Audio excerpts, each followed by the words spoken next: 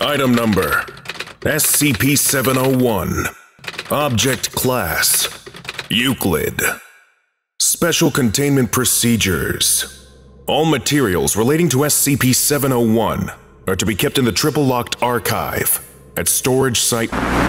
These items currently consist of the 2 currently extant copies of the 1640 Quarto, 27 copies of the 1965 Trade Paperback Edition, 10 copies of a 1971 hardcover printing, 21 floppy diskettes consisting of data seized from raids on Expunged, 1 SVHS video cassette tape designated SCP-701-19A, and 1 steel knife of unknown origin designated SCP-701-19B.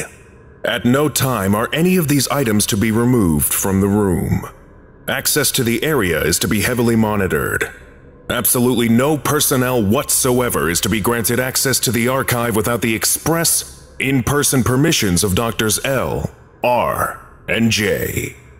Description: SCP-701, The Hanged King's Tragedy, is a Caroline-era revenge tragedy in 5 acts. Performances of the play are associated with sudden psychotic and suicidal behavior among both observers and participants, as well as the manifestation of a mysterious figure, classified as SCP-701-1. Historical estimates place the number of lives claimed by the play at between and over the past 300 years. Performances of the Hanged King's Tragedy do not always end with an outbreak. Of the recorded performances, only 36.78% have ended in SCP-701 events. According to historical records and investigations, these outbreaks generally follow the same pattern: 1 to 2 weeks, or 7 to 14 days prior to event. During the dress rehearsal period, cast members will begin to spontaneously deviate from the published text of the play. Rather than improvisation or gaffes associated with going off script, said deviations will be both orderly and consistent, as if the actors were working off a new version of the script. The cast and production crew will seem unaware of any change, and, if it is brought to their attention, will state that the play has run that way from the beginning. 2 to 3 hours prior to event. The outbreak generally occurs during opening night, or else at the production with the greatest planned attendance, generally falling within the first week after the play's opening. 1 to 2 hours before event, SCP-701-1 begins to appear on stage in the final scene of Act 1, generally in the background or to the side of the main action. It may seem to enter or exit the stage area, but does not appear to ever enter the backstage or offstage area. It simply disappears when not on stage. The cast does not appear to notice or comment on SCP-701-1, at least at first. The event. SCP-701-1 appears fully on stage during the banquet scene in Act 5. Here, it will be incorporated into the action of the play as the Hanged King. The cast will either murder each other or commit suicide, sometimes using items that seem to appear spontaneously on stage. Rioting breaks out in the audience, with viewers randomly attacking anyone in front of them, regardless of prior relationship. Following the event, if any of the audience members survive the initial outbreak, they may exit the performance space, in which case, they will continue to engage in random or opportunistic violence. Victims will generally require sedation or restraint in this scenario. Normal personality will begin to return roughly 24 hours after the event. Surviving victims will generally exhibit signs consistent with a traumatic experience. Some will have no recollection of the event. Others may be rendered permanently comatose or psychotic. For a typical case study of an outbreak, see Incident Report SCP-701-19-1, an analysis of the events leading up to the last uncontained SCP-701 event in during a high school drama performance in. For more information on the play's published text, see document SCP-701-1640-B1.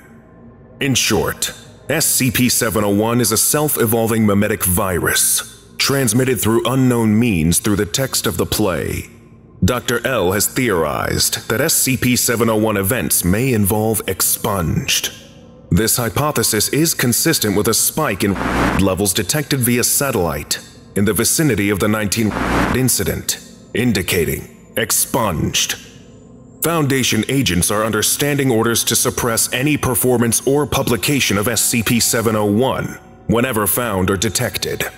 Despite our best efforts to the contrary, however, the play remains freely available online, sometimes under different titles. All attempts to detect or isolate the origin of these copies have failed. Suppression of the play's publication has generally been successful, with most copies of a 1971 scholarly edition destroyed before distribution. Nonetheless, copies of the 1965 trade paperback turn up with some regularity in both college and high school libraries. Agents are to obtain or otherwise destroy these items whenever possible. History. The first known publication of the Hanged King's tragedy was as a quarto, dated 1640. The play's author is not listed. The publisher, one William Cook, disappeared from the historical records soon thereafter. Strangely, the text does not appear in the stationer's register. The first known SCP-701 event on record occurred in during a performance of the play in the USA. Other significant incidents include the performance at a small theater in the 1964 performance at the University of the performance at University, the first SCP-701 event successfully suppressed by the Foundation, the performance by a student group in California, the television adaptation by the Broadcasting Corporation, production successfully shut down by the Foundation before broadcast, and the incident in Ohio, USA, designated SCP-701-19-1.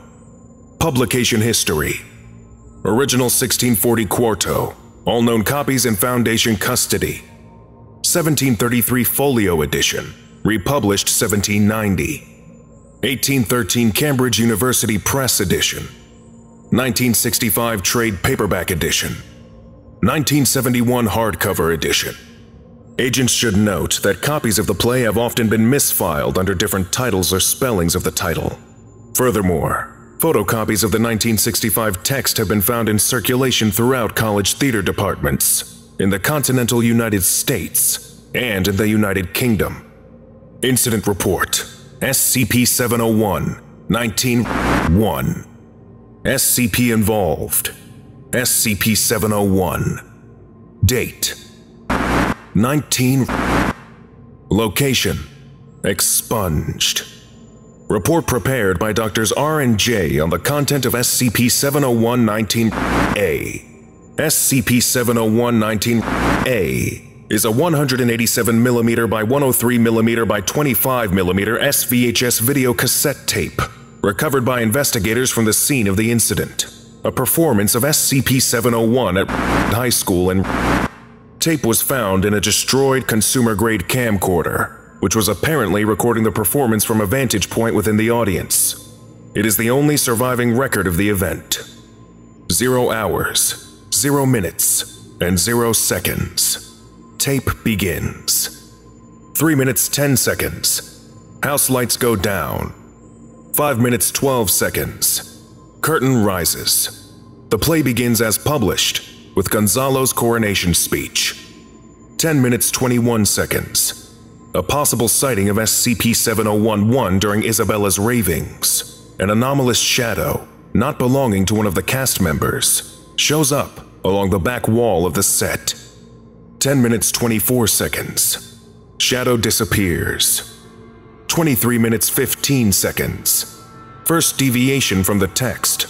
Rather than the dialogue between Francisco and the courtesan, the curtain drops and comes back up on a bare stage. Antonio enters from stage right. 23 minutes and 24 seconds. First indirect sighting of SCP-701-1. The shadow of a figure seems to appear on the back wall, from stage right. Antonio stops in place and acts surprised. The shadow disappears. Antonio begins a long soliloquy, confirming that he now believes Isabella's story. Dr. J notes that while this soliloquy is in the style of the rest of the play and seems to be accurate Caroline-era dialogue, Antonio's speech in this scene does not exist in the original text. 24 minutes 12 seconds. Curtain drops. 24 minutes 51 seconds. Curtain rises on Francisco and the courtesan. Antonio returns. The play continues as scripted. 31 minutes 14 seconds. First direct sighting of SCP-701-1. It enters and stands at the edge of stage left towards the end of Act 2, Scene 1. 32 minutes 17 seconds. Gonzalo's dialogue concludes, as scripted, with the mention of an appointment with the ambassador from Alamogordo. He exits, stage left. SCP-701-1 seems to turn and follow him as the lights go down. 38 minutes 13 seconds. Second sighting of SCP-701-1 during Act 3, Scene 1. It appears on the edge of stage right, as Gonzalo and Petruchio murder Sortino. The scene concludes with Gonzalo ordering his cooks to prepare the corpse as a stew. Scripts recovered from the scene indicate that this section had been cut in rehearsal. 51 minutes 11 seconds. Third sighting of SCP-701-1. Appears close to stage left, as Antonio kills Isabella. 1 hour, 9 minutes and 12 seconds. Fourth sighting. SCP-701-1 enters with Gonzalo at the beginning of Act 4, Scene 1, and follows him throughout the scene. The scene also contains two key moments. First, Gonzalo seems to nod to SCP-701-1 when he mentions the ambassador of Alamogordo. This is the first time a cast member has seemed to indicate SCP-701-1's presence. Second, the scene ends with a deviation from the text. Whereas the scripted speech at the end of Act 4, Scene 1 ends with Gonzalo considering his own moral inequity, Gonzalo here seems to be more concerned that his tribute will be sufficient for the ambassador. The lights go down. 1 hour 21 minutes 15 seconds. Fifth sighting. SCP-701-1 enters stage left at the end of Act 4, Scene 2, as Antonio leaves to secure a blade for his coup. Rather than exiting, Antonio stops in front of SCP-701-1, who hands him a long dagger. This is believed to be the first appearance of the item classified SCP-701-19-B. Note that there is no mention of the item in the prop list, or the other records maintained by the production. SCP-701-1 and Antonio depart the stage together. 1 hour, 32 minutes, 41 seconds. Sixth sighting. SCP-701-1 appears on stage left as Cornari and Lodovico exit. 1 hour, 35 minutes, 10 seconds. The lights come up. Act 5, Scene 1. The banquet scene begins as scripted. 1 hour, 40 minutes, 52 seconds. Antonio enters, bearing a piece of parchment. Here the textual deviations begin in earnest. Rather than the parchment being Petruchio's confession as scripted, Antonio instead describes it as an invoice from the ambassador of Alamogordo, proving that Gonzalo owes more tribute than he intends to pay. 1 hour, 41 minutes, 42 seconds. SCP-701-1 enters at this point from stage right. The entire cast seems to perceive it. Gonzalo stands up, curses as an aside to the audience, and runs for stage left. The rest of the cast, including Alinda and Francisco, who enter from stage left, physically restrain Gonzalo and drag him back onto the stage. SCP-701-1 meanwhile moves to the center of the stage, where it stands in front of Gonzalo's throne. 1 hour 43 minutes 8 seconds. A noose is dropped onto the stage from above. The cast force Gonzalo into the noose as he begins to curse in Italian, and in one place, possibly Latin. The noose is drawn taut, and the cast drops Gonzalo. He begins to asphyxiate. 1 hour, 43 minutes, 32 seconds. Antonio speaks. With this, the tribute. In full, it is paid. The actor takes SCP-701-19B, the dagger, and draws it across Gonzalo's stomach, spilling his intestines across the stage. 1 hour, 44 minutes, 4 seconds. Alinda takes the dagger from Antonio. She speaks. With this, fool's blood, it is the Hanged King's. She cuts Antonio's throat. 1 hour, 45 minutes, 31 seconds. Ropes drop from the roof of the stage, a noose for each cast member. The cast assembles underneath them. Alinda takes position next to SCP-701-1. 1 hour, 46 minutes, 12 seconds. Alinda. With this, our blood, it is the Hanged King's. The cast hang themselves. 1 hour, 47 minutes, 33 seconds. SCP-701-1 moves through the hanging corpses and to front center stage. 1 hour, 47 minutes, 41 seconds. The stage lights cut out. 1 hour, 47 minutes, 46 seconds. Sounds of screaming and physical violence around the camera. 1 hour, 48 minutes, 22 seconds. Loud sound, most likely the camera being knocked over. 1 hour, 49 minutes, 1 second. The camera is destroyed. Tape ends. Document SCP-701, 1640-B1. The following is a summary of the published text of the Hanged King's Tragedy, classified SCP-701, prepared by Dr. J from a copy of the 1640 Quarto in Foundation custody. Dramatis Personae: Gonzalo, King of Trinculo.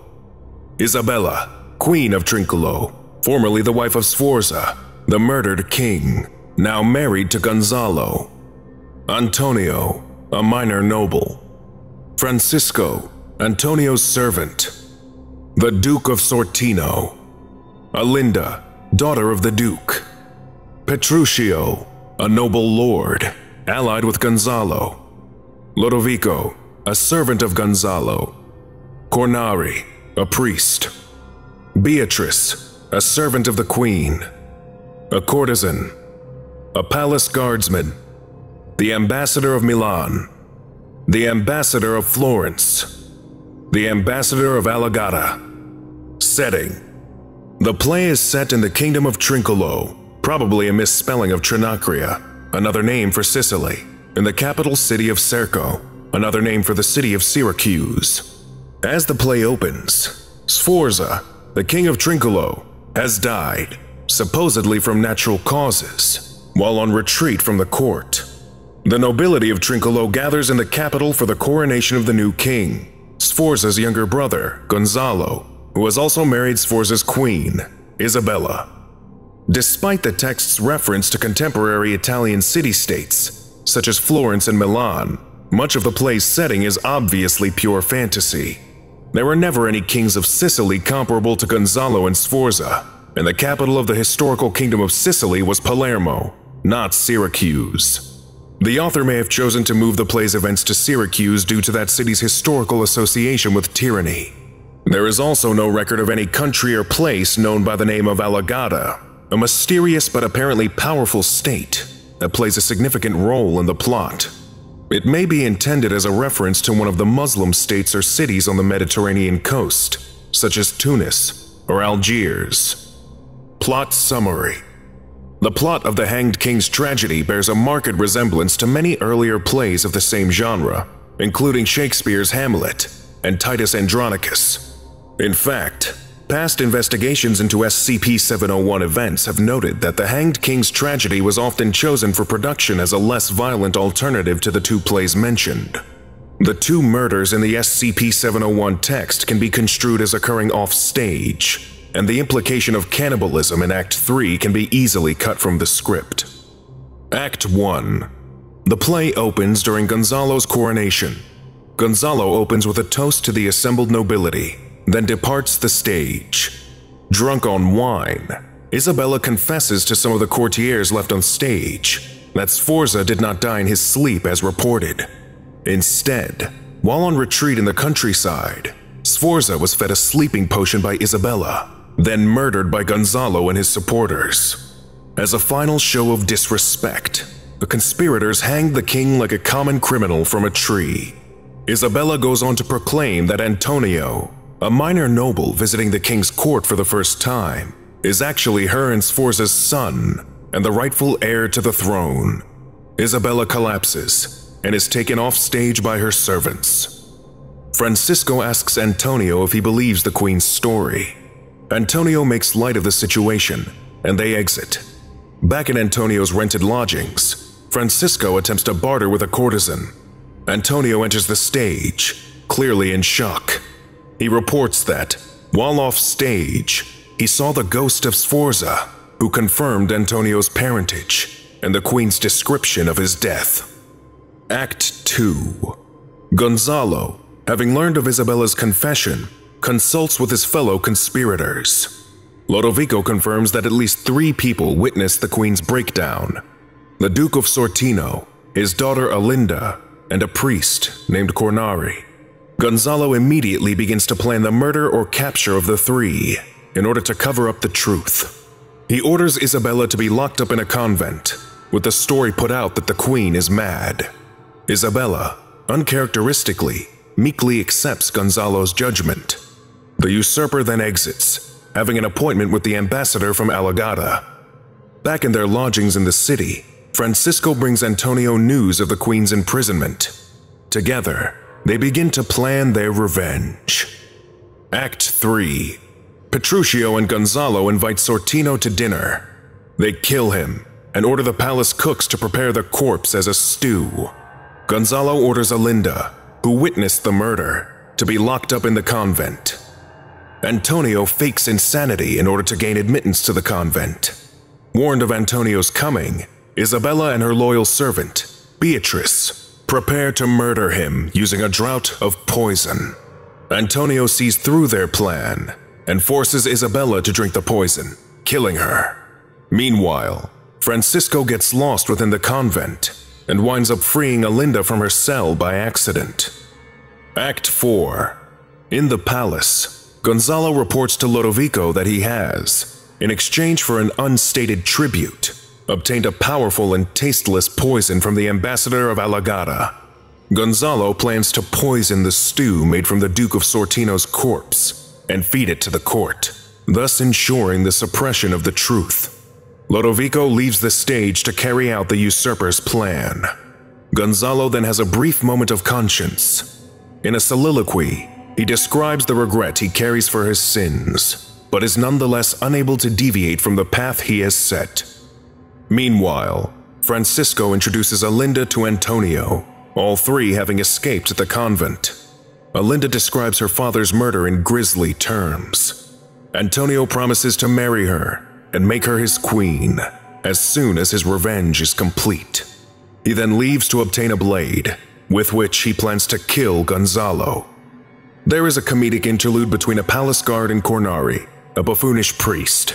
At the end of the scene, Lodovico enters and bids Cornari to follow him. The priest is not seen on stage again. Act 5. The guests arrive at Gonzalo's banquet. Gonzalo once again offers a toast, this time to the ambassadors of the foreign nations who are present. The meal is served. However, before it can begin, Antonio enters, bearing a signed confession he obtained from Petruchio off stage, which includes the details of Sforza's murder and proof of Antonio's lineage. Gonzalo is deposed by the outraged courtiers. Rather than murder him, however, Antonio instead decides to spare the usurper and let him accept exile to a monastery. He then orders Francisco to start making plans for his marriage to Alinda. The play ends with a dance, staged by the courtiers. End of entry. Additional notes. Given the high probability of expunged in my mind, I again recommend that SCP-701 be upgraded to Keter class. The SCP-701 memetic virus may very well be the forefront of an invasion scenario. Furthermore, expunged. Dr. L. 12371166060. Denied. None of the current information we have on SCP-701 indicates an XK class scenario. Until we have additional data, classification will remain at Euclid. Face facts, Doctor. The cat's been long out of the bag on this one. And in this line of business, we consider ourselves lucky if we only lose 100 or so people every 10 years. 05 12371976060. Lesson complete. If you missed the previous orientation, go watch SCP-700, Graffiti Factory, right now. Or for the complete course, watch this playlist.